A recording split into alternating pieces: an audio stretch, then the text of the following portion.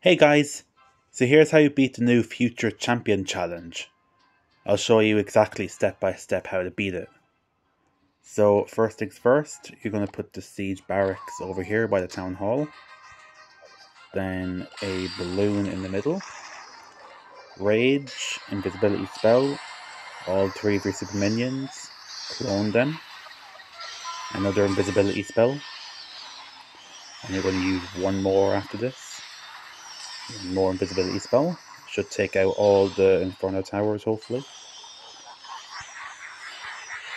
Once that is done, you're going to put one Electric Titan up here, two golems here, six witches in behind with your two Apprentice Wardens.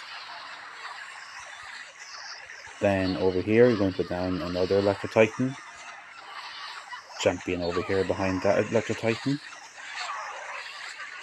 Then you're going to use the goblins to trigger all traps around the base.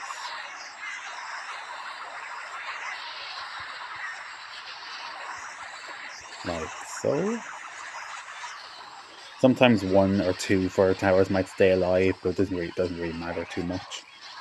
Just make sure you keep an eye on the champion because there will be some skeleton traps left over here and there.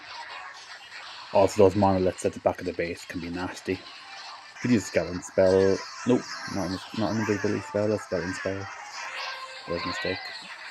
Didn't make her invisible. We'll put down some balloons and some headhunters, try to take them out.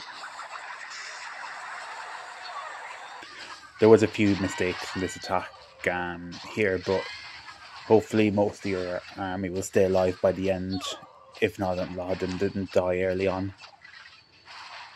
If too many troops died early on, it could end in a time fail. Alright, so that's how you beat it. Thanks so much for watching.